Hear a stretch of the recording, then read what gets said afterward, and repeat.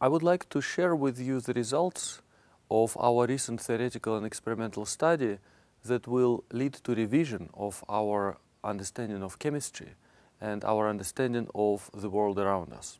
The so-called discovery of forbidden chemistry. It has been expected for a long time that matter under pressure will display anomalous chemistry. And many new phenomena have already been found. Some of them have been explained, and some of them still wait for their explanation.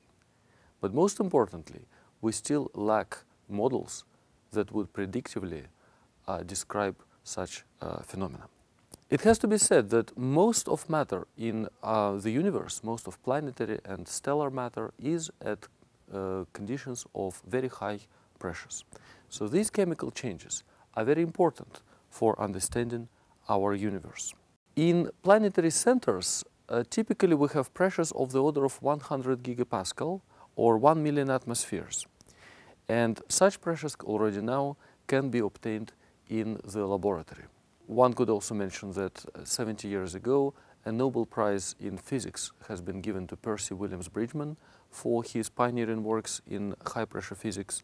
But the first high-pressure experiment, as my colleague Vladimir Fortov has imaginatively described, has been performed and documented in the Bible, where King David, at that time not yet king, performed a shock experiment accelerating a projectile, a stone, into the target, the head of giant Goliath. And nowadays, high-pressure experiments are practiced in very many labs around the world. The key instrument for our work, however, is theory. We collaborate with experimentalists, but my group is developing and applying novel theoretical methods. And the key in this new area of discovering new chemistry and new materials is to be able to predict crystal structures of materials. Until recently, it has been believed that crystal structures are fundamentally unpredictable because of the extremely high combinatorial complexity of that problem. The number of crystal structures that are possible is so large, in principle even infinite, that sampling all of them and evaluating relative stability of all these different structural arrangements is impossible.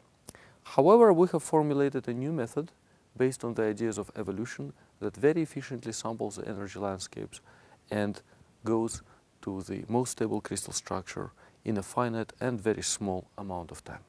One has to say that crystal structure and molecular structure are the most fundamental properties of matter. They determine the properties and behavior of atomic matter and therefore are absolutely indispensable for understanding chemical processes and materials performance. As I mentioned to you before, until recently it was believed that crystal structures are fundamentally unpredictable, and editor-in-chief of Nature magazine at that time even provocatively asked who would guess that graphite and not diamond would be the most stable allotrope of carbon at normal conditions. Using our method, we very easily predict that indeed it is graphite which is stable at normal conditions. And if you increase pressure, we know from experiment that it is not graphite but diamond which will be stable, and this is indeed what we find very easily using our computational method. Here I will show you a sequence of structures, a very short sequence of structures before we quickly obtain diamond as a stable structure. Initial structures are disordered, randomly produced, and then evolutionary algorithm creates diamond from these structures. Here you see the diamond structure. And if we increase pressure even further to pressures above 1000 gigapascals, in this simulation you will see results obtained at 2000 gigapascals, you will see a completely different structure that becomes more stable than diamond. Here you see this structure, the one which succeeds to diamond at high pressure.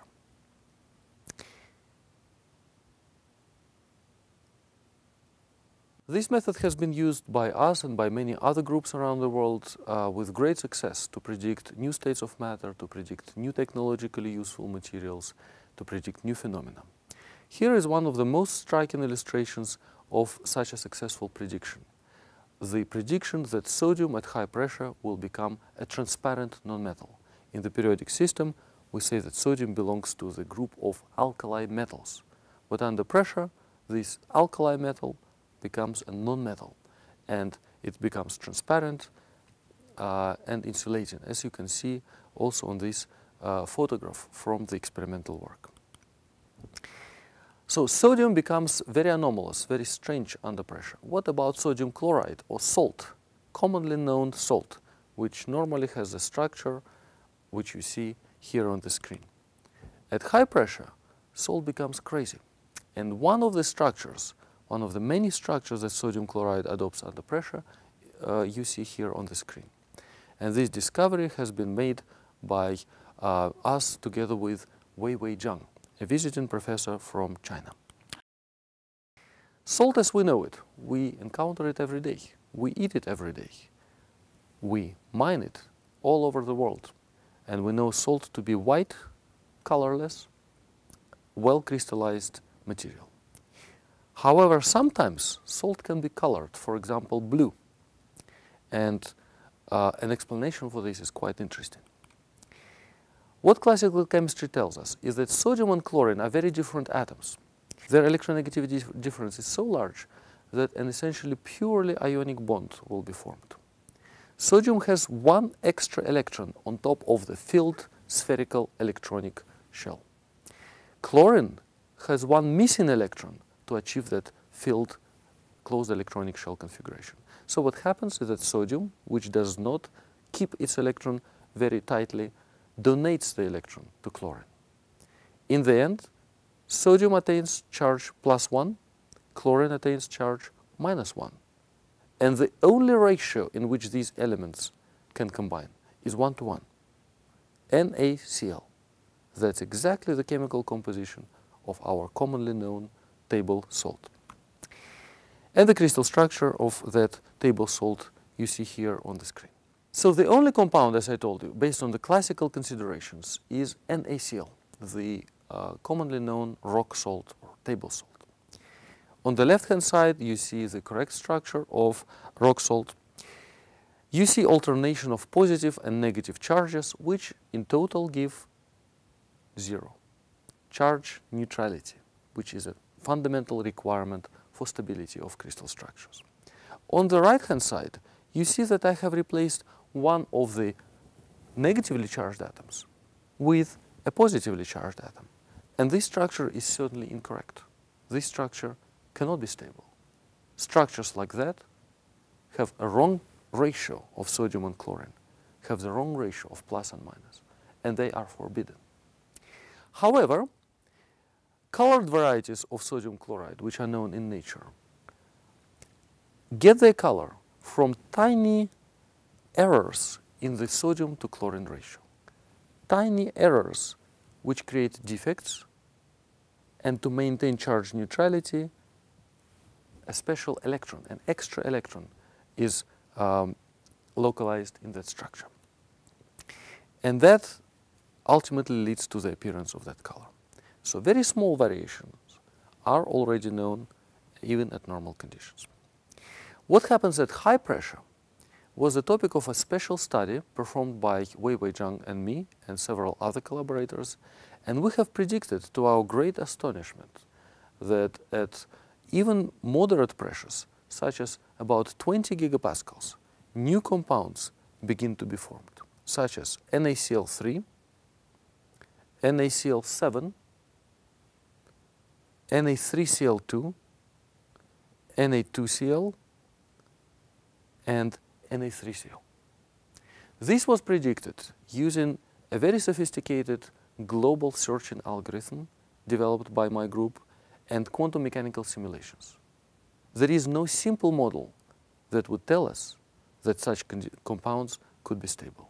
There is no simple model that could explain to us why NaCl7 rather than NaCl8 or NaCl6 appears on the phase diagram.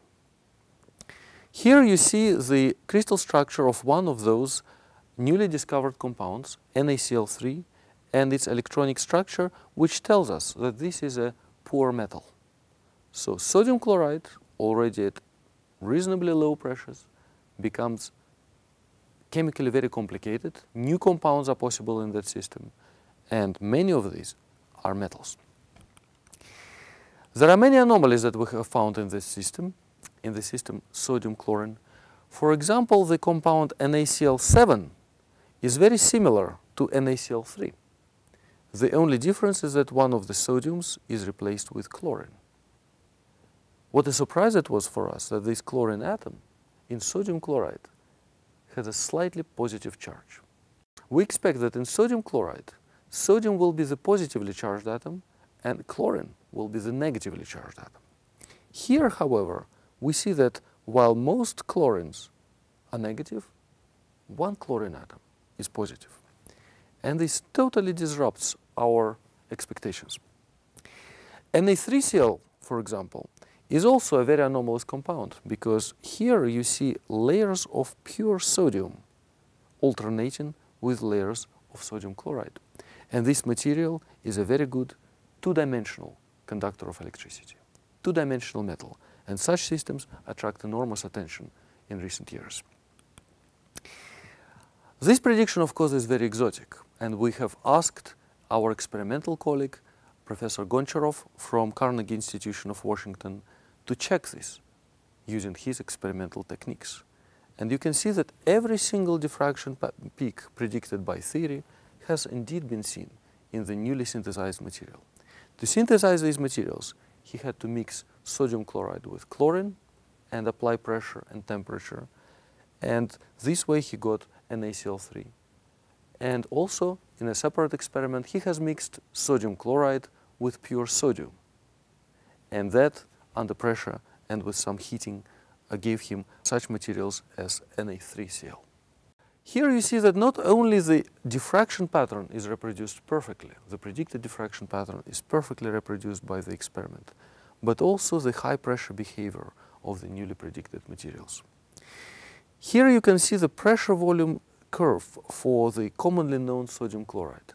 And you can see that theory, these colored lines, predict significant shifts of this line. And these shifts are reproduced perfectly by the experimental points. So this establishes the existence of new predicted sodium chlorides that are incompatible with conventional wisdom, with classical chemistry models. Sodium chloride cannot be just an exception, one exception among all the chemical systems. We believe that in very many chemical systems, typically under pressure, you will form unexpected, counterintuitive chemical compounds. And every chemical system of technological or fundamental interest has to be sampled, has to be carefully studied to find these new compounds that we did not expect before. And indeed, the first system that we have looked at was magnesium-oxygen. In this system, just like in sodium chloride, only one compound was expected, MgO. But under pressure, we find MgO2, magnesium peroxide, and a very unexpected, very counterintuitive, Mg3O2. Magnesium-oxygen system is very important for understanding planetary interiors, and it is possible that these new compounds will be present inside other planets. Now the new chapter of chemistry is born. Now the road is open. The road is open for big discoveries that can change our understanding of planetary interiors and can lead to technologically useful materials with exotic properties. I have already illustrated for you a material where a chlorine atom takes an uncharacteristic positive charge. I have already shown you a material where two-dimensional metallic conductivity is formed in a system as simple as sodium chloride.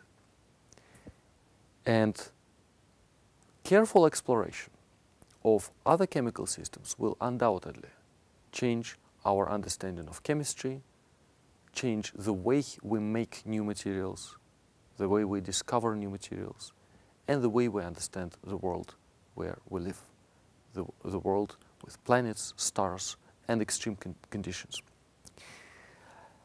To wrap up, I would like to give you this artistic impression of this work, an illustration of the electron localization function in the newly discovered sodium chloride NaCl3, showing these beautiful kissing onions. Thank you very much.